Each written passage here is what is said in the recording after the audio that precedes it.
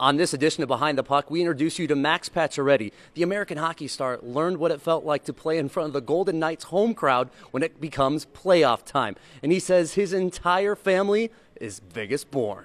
You know, watching last year, it's always been, a dream of mine to play in this building, especially in the playoffs. So having it come true, as soon as my kids woke up at 6:30 in the morning, they thought it was time to go to the game. Something that our family, the best time of the year.